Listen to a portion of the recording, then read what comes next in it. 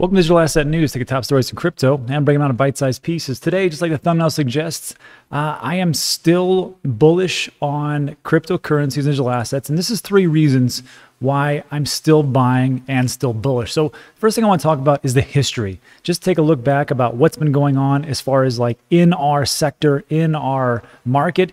And this is why I'm so bullish, because we just take a look at the past.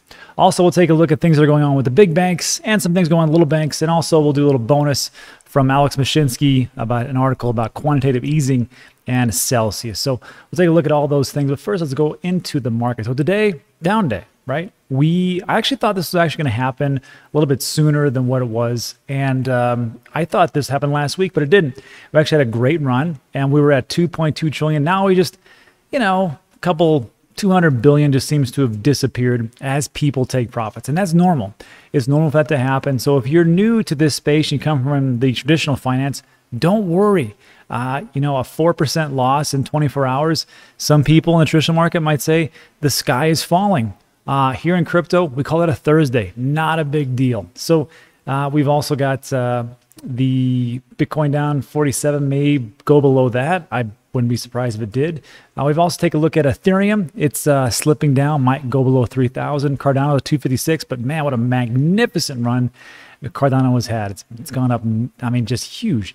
Binance Coin, everything's down except for, hey, Solana. Solana is up 8%. Look at that, 8%. That's what we call decoupling. That's actually good for the market. I'm actually happy to see that. But even in the last 7 days, we've had some pretty good runs, but this is not surprising.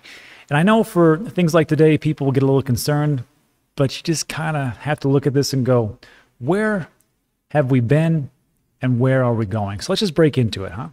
Let's talk about the history. So the history for Bitcoin essentially is this. This is from 99bitcoins.com. Pretty great website. You can take a look at all the different things that's as far as like past history. Looks pretty volatile, right? Actually, not too bad, actually. We'll take a look at it. 38,000, then you had 63,000. So yeah, a little volatile. 29,000 and so on and so forth. But what I want to make you aware of is I want you to just do this. If you take a look at Bitcoin going all the way back to 2000, well, almost 2009 on this website, you can see it's pretty flat. And here's the big areas. And then of course, here we have over here. But I want to break it down even further. When you take a look at this, and blow this up so you can see it.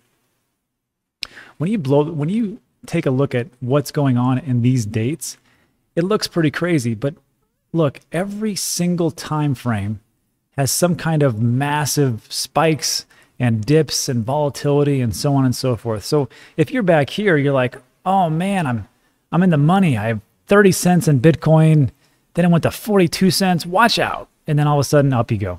It's $29 and you're a genius. But again, if we just take this and just look at it in the grand scheme of things, it's not a big deal. So that was back in 2011. Now here we are in 2021.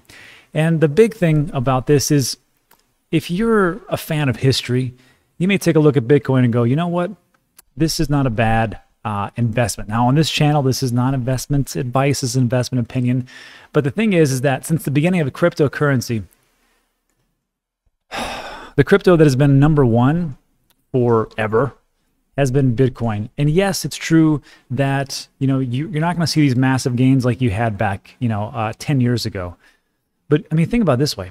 My goals are not your goals, and your goals is not somebody else's goals. So if you're taking a look at, maybe if you're like in your late teens, early 20s, and you're like, you know what, I'm going to hold on to Bitcoin for another 10, 20, 30 years.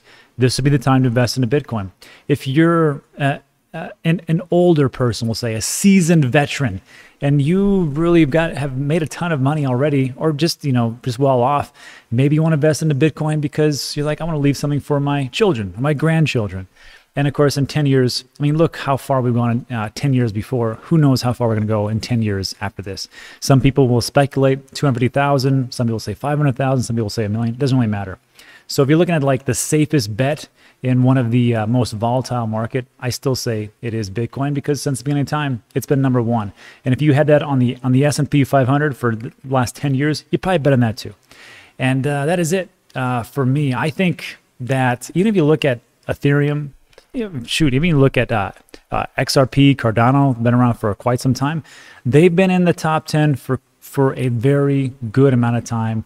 So maybe you'd get into something like that. So for me, I take a look at the history. I go, history's still strong. I think I can get into this. So that's one reason. The second reason is I like to take a look at what is going on in just the regular world. And the regular world has something like this, where we got Citigroup gearing up to trade CME Bitcoin futures. And this is just one. Wells Fargo is getting into it. JP Morgan, all the different big banks are getting into it.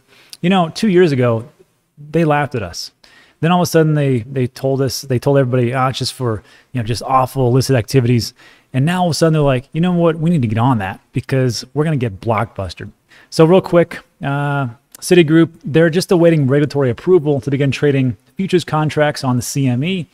Citi is actively recruiting people to join a crypto-focused team in London.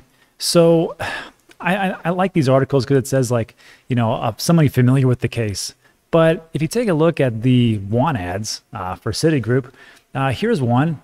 It's a quantitative developer, FX Auto Trader, and algorithm, I guess. Here's the key responsibilities. Work on extending existing functionality and help to expand current components to cover new areas, including STIRT and crypto. So again, this is another one of those big entities that are like, oh, no. I mean, we might get into it, but we're just, we're just advertising it and talking about it ad nauseum. It's the same thing with Walmart, the same thing with Amazon. They're like, no, we're not really into it, but we're just hiring for it. Come on. So when I see these big groups getting into it, I'm like, you know what? Checkmate. I think this is a good sector to invest into. And also, if we're talking about big banks, this was a great article about little banks. This is an Oklahoma bank is allowing customers to buy crypto on its app. And this is it's called Vast Bank. That's a great name. Vast Bank. They've been testing computer purchases of crypto for the first half of the year and now ready to have customers buy Bitcoin and 7 other crypto in the same place they check account balances. And just real quick, I have USAA because I'm a veteran. And I got to tell you, they actually have an integration with Coinbase as well. I just can't buy it on there. So when I saw it in USAA, I was like, that's pretty cool. One of the older banks getting into cryptocurrency, just allowing me to sync what I have over at Coinbase. But this one's taking it even to the next level because what they're doing is they're saying, hey, you like crypto? Sure, you're gonna be able to buy it with your bank account and just gonna do seamlessly back and forth. And then this is from the CEO. He says, I don't know what he's talking about here, but he says, you've probably seen the surveys that have said 60% of folks that haven't engaged with crypto yet are saying they would like to, but they like to do it through their bank. I know right now you're shouting at the screen, but you have to understand, some people don't have a high risk tolerance. Some people have no problems putting, $10 million onto a ledger and just be like, no, they're my keys, no big deal. And some people, they can't take 20 bucks out of their bank without squeaking. So whatever people want to do to get in crypto, I could care less as long as they're just here. And then hopefully, baby steps, we can teach them all about the more things. So let me know what you think about that in the comment section. I just think, hey, if the big banks are getting in, the medium banks are getting in, and the small banks are getting in, I think we're in the right place at the right time. And then lastly, just want to talk about, this was a great article. And it's something that I had totally forgot about, and I can't even remember this far back. But this is Alex Mashinsky, as the CEO of Celsius, and he says, the 8.8% yield we pay on stable coins is true value of USD. And I'm like, I don't know if that's true, but this is what he says, and it makes a lot of sense. So Alex says the almost 9% we pay in stable coins is the real value of the US dollar. It's not 0.1%, which is what JP Morgan or Wells Fargo or even my bank tells me they should be earning. He talks about his earlier days when you could earn 7% from a bank on a simple deposit. I do not remember making 7% in my checking account ever. Alex isn't that much older than me, so I got to ask him about that. And then he states this. This is a great quote. The Fed and the banks are robbing a whole generation, not just the young people, but also retirees of their money. And we're doing that because we're trying to basically save the American economic machine. So look, I couldn't agree more. This quantitative easing and this printing of money really devalues everything else. And the problem with that is that when the government, or when the Fed and the Treasury print so much money, it doesn't go directly to you first or me first. It goes to some of the richest people in the world, and they get to use and buy whatever they want to, and that kind of filters down to, you know, the serfs, the people like you and me. And then all of a sudden we're like, hey, what the heck? All this stuff just went up like crazy. Where'd all my money go? Oh yeah, we got to print some more. So when Alex Mashinsky is talking about, hey, you know what? We're going to pay you for you keeping your USDC, your stable coin on Celsius, because it's worth that much. It's worth 7% back in the day, and we're going to give you 8.8%.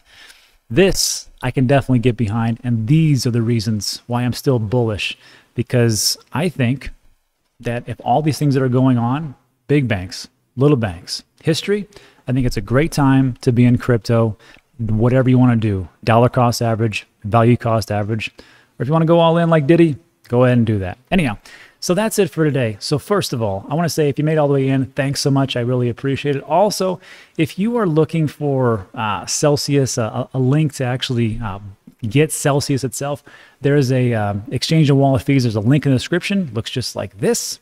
And these are all the different exchanges and wallets I've ever used. Of course, Voyager and Celsius are very highly recommended. Kraken, KuCoin, SwiftX for all you Australians, Gemini Pro, Binance, SimpleSwap, Uniswap, Coinbase, and so on and so forth, and Uphold.